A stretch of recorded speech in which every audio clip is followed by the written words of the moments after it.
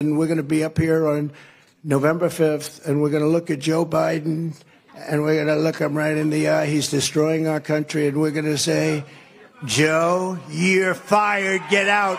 Get out, Joe. You're fired. Donald Trump has officially run away with all of the early voting states. The Associated Press called the South Carolina GOP primary for Trump just at 7 p.m. when the polls closed. As Trump gave his victory speech, he was leading Haley by over 35 points. This was a little sooner than we anticipated. It was an even bigger win than we anticipated. And I was just informed that we got double the number of votes that has ever been received in the great state of South Carolina. The Washington Examiner exclusively spoke to Representative Byron Donalds about what Haley should do now that she has lost her home state. Drop out.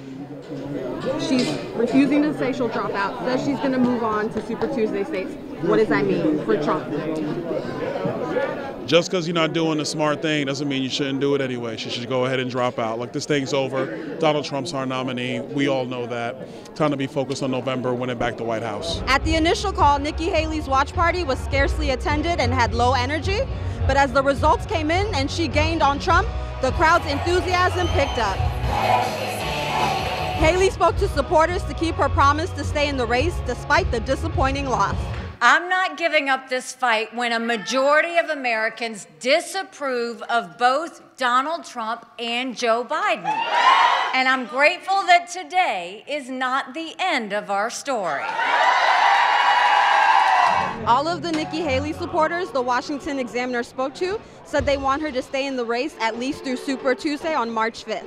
There's still a lot of work for Nikki Haley to do as she has lost 5 straight nominating contests. Here from Charleston, South Carolina, I'm Avinti Korshi with the Washington Examiner.